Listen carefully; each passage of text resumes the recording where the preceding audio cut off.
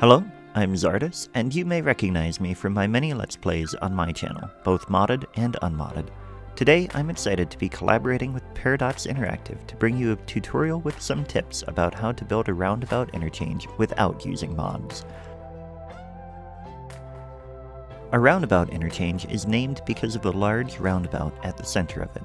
This type of interchange typically has a larger traffic capacity than a cloverleaf, but a smaller capacity than a stack interchange. The first step is to simply lay the lowest level of highway while leaving space in the middle for support pillars.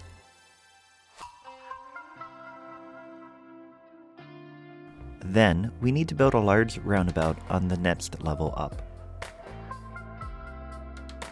When creating a roundabout, be sure to use the curved road tool along with the road length guidelines.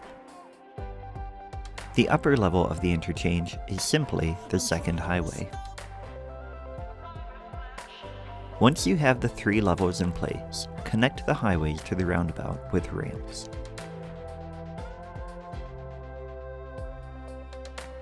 The trick with connecting the ramps is to make sure that any elevation changes are set to the minimum setting so that you have smooth ramps.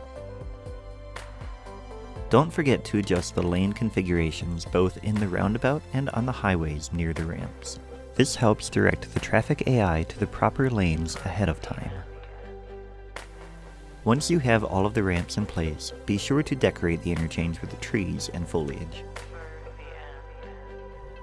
Thanks for watching. If you liked the video, please hit the like button.